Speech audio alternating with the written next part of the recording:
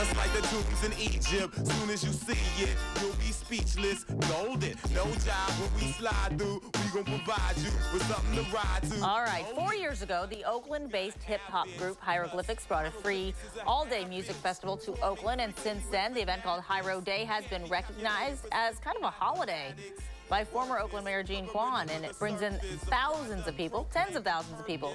So this year, there's a change. The event's going to cost you, but just under $20, and the price will get you a stage full of entertainment. Joining me now are Hiero Day co-founders Jonathan Owens of the group Hieroglyphics and Tahai Massey of both Souls of Mischief and Hieroglyphics. Hi, guys. Thanks for coming in. How you doing? I'm good. So, hey, tell me about this festival. Tell me what your goal is. I mean, you're trying to bridge some gaps and just kind of let people enjoy a little bit of music. Yeah, well, Hiero Day was started as an independent music festival, basically to provide a big stage platform for artists like ourselves. If anybody knows our history, we're independent artists, came out of Oakland, California.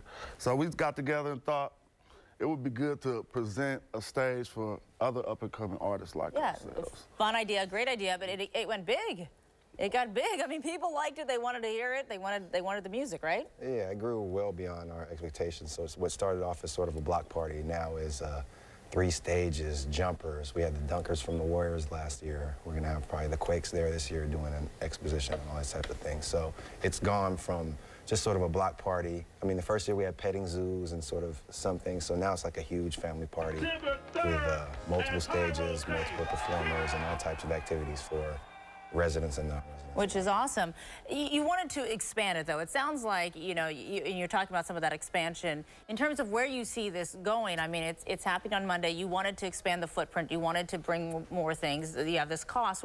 Why the changes? Is it just growing so big you want it to grow with you? Well, it was like each year it doubled in size, and we got to almost the number of 20,000 last year. And in thinking to have a free event like that continuously, we would begin to have safety concerns, so we had to put measures in place that would enable us to, you know, limit some of the people and as well provide a secure event for everyone who wants to come out, you know. What do you want people to walk away from, you know, this event feeling? I mean, it's obviously exposure to new artists and independent artists and giving people just a chance to see, you know, locally how much talent we have here. But when they leave, what are you hoping?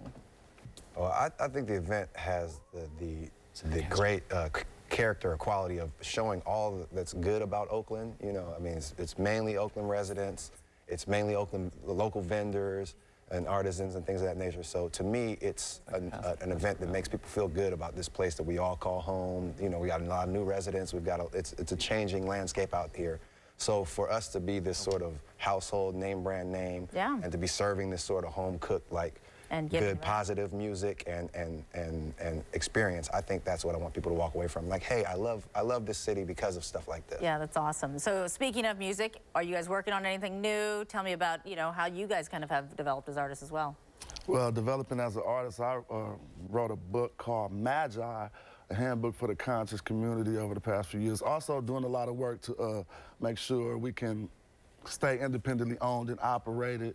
We also still in the studio all the time. I don't know if you want to add about your last album. So yeah, we just dropped an album last year called There's Only Now.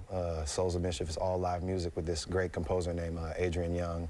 It's got Snoop Dogg on there, Busta Rhymes, a bunch of stuff. So we're always working, we're trying to work and put things out on our own terms. And this event is sort of the culmination of how we want to present ourselves and also other artists that are in this sort of subgenre or genre. Yeah, it almost could be called On Your Own Terms as an event, right? It's the theme. That could be another event. That's a good idea. That's a good idea. You come host. See, I'm helping. Yeah, I'll be there. All right. Thanks so much for coming in. Sounds like a fantastic event. Hope you guys have lots of success and an awesome day. All right. Well, Hiero Day is being celebrated Monday from 10 a.m. to 8 p.m. this year. It will be on 3rd and Chestnut Streets in West Oakland. Tickets are just under $20, and they are on sale now. And for more information on Hiero Day, including how to buy those tickets, just go to our website, KTVU.com. Look for the Hiero Day section in the web link section. It's under KTVU Extra, which is on our homepage. And Rosemary knew that you guys were having this event, so she's cooked up this really awesome forecast.